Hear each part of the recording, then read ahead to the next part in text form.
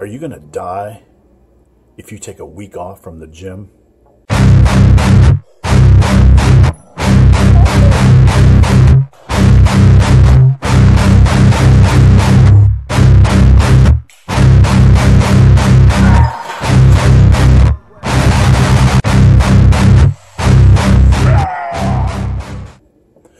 Hey guys, welcome to the Massive Iron Channel. I am Steve Shaw. Guys, I got a question about missing a day off during the week and if it's going to impact your strength levels.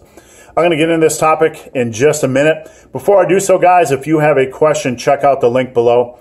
Submit your questions. They come straight to my inbox. The best questions I turn into videos just like this. So let me whip it out. The question that is. The question is from... wow, J-O-A-O Silva. Joe, I don't know.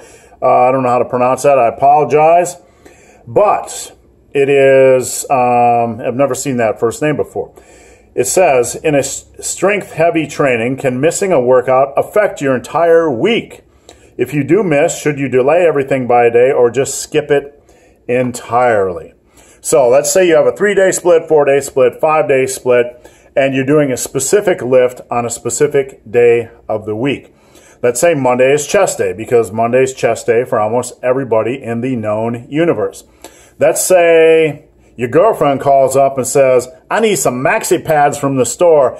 You better go to the store and get me some maxi pads, because I need some maxi pads. If you don't show up with those maxi pads, you're going to get beaten. That's what she said. I don't know what kind of accent that was. Maybe I was channeling a black woman. I don't know. Whatever it was. Let's say you miss your bench press workout because your girlfriend's going to beat you if you don't get some maxi pads. So Tuesday, you come to the gym and you got a conundrum. A conundrum. Do you go to bench press? Do you forget bench press ever existed, and you move on to your deadlift day or whatever? What do you do? Joe, I'm assuming Joe or Ja or however you pronounce this gentleman's name, is assuming that you just skip the workout completely altogether and just move on to your next training day, and then you come back the next week and it's been 2 weeks since you've bench pressed. Do I recommend that? Not really. Not really, unless it's a small muscle group like arm day or trap and calf day or something like that. What I would do, and I recommend this strongly because I believe in flexible training, if you miss your Monday workout, you come in on Tuesday and do it. You keep the rotation. You keep the rotation.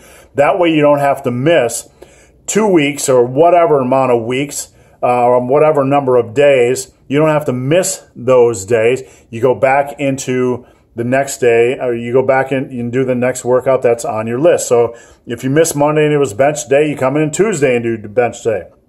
It's really as simple as that. And to be quite honest, if you can't process that as a lifter, you probably got some serious OCD issues that you need to get straightened out like a ruler.